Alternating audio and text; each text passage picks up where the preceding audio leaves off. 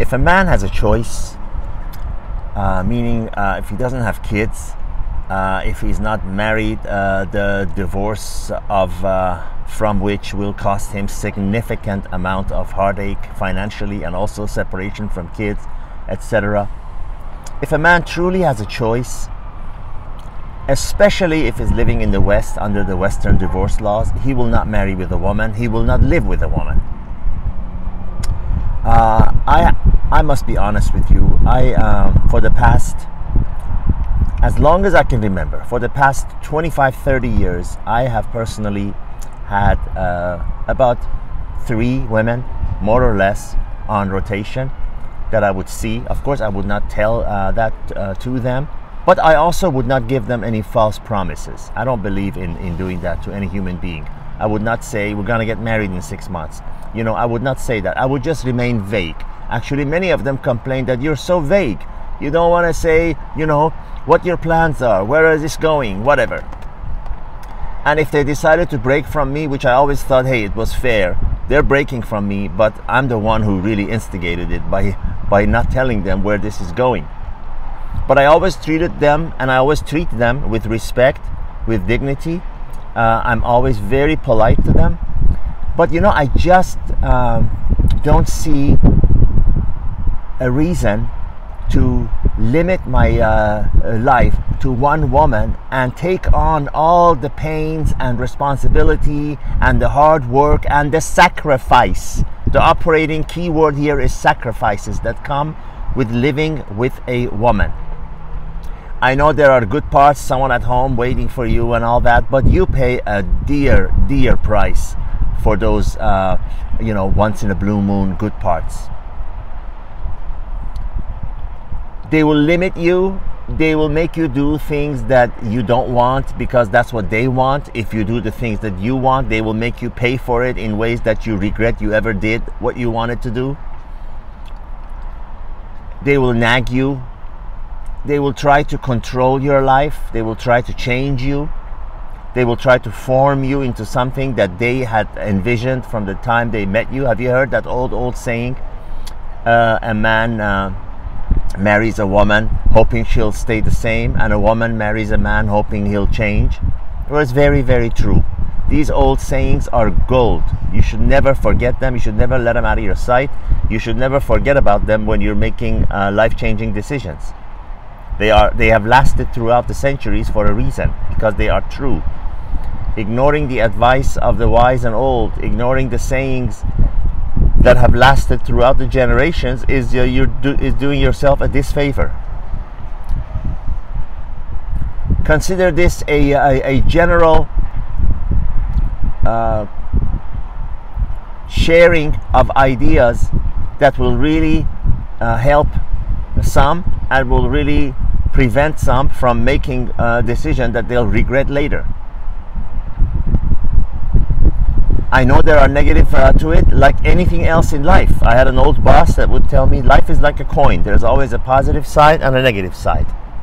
I know there are negative sides to this meaning not committing to one woman, but the positives, in my view, are far, far, far longer. After all, regardless of what your religious beliefs are, the idea of marriage and legal contract of marriage was man-made. It's not natural. It's not like trees and the oceans and the mountains and nature.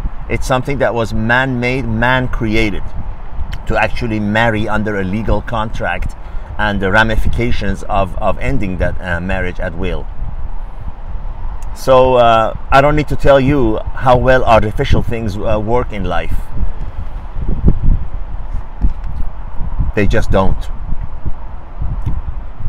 I find the freedom that comes with not committing to one woman and being with them, you know, when it's under mutual agreement, when also they want to be with you, and then separating when you want to be free and she wants to be free, or you want to be free and she doesn't matter. You don't do things to please others in life. That is the best medium and the closest thing, in my view, to a serene, happy, fulfilled life that you can have when it comes to interactions with the members of the opposite sex. This is what I'm talking about. I find that there is no, of course, perfect, flawless, thornless rose. But in terms of interacting with women, I believe this way is the closest thing to perfection that you can find. Now, many will disagree with me, God bless them.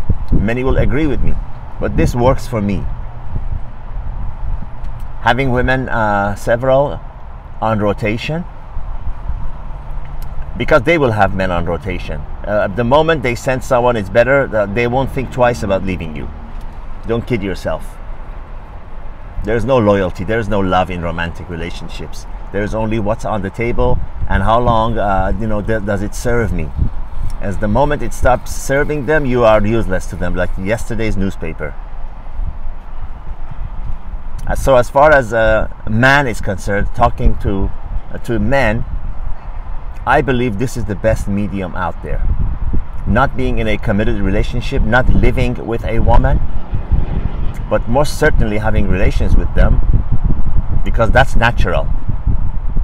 I know many will disagree with me, but monk mode, if that means that completely writing off the female sex and just completely not engaging in a physical, involvement with a woman, well, I don't agree with that. I don't think that's natural. I don't think that's okay. I don't think that's normal. Our body needs that. Just like a baby needs the touch. They did surveys in orphanages, and the babies that were held and caressed and held next to the chest did a lot better growing up. They had much stronger immune systems, and they grew up much more normal than babies that just were left without any care or any touch, any human touch or any human attention. They did a lot worse. I mean, is this surprising to you?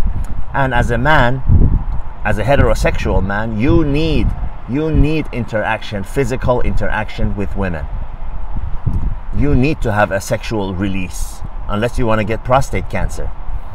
You might even have it with sexual release, but chances are a lot lower, and you are in much healthier, safer, a healthier and better position in life when you have regular interaction with women.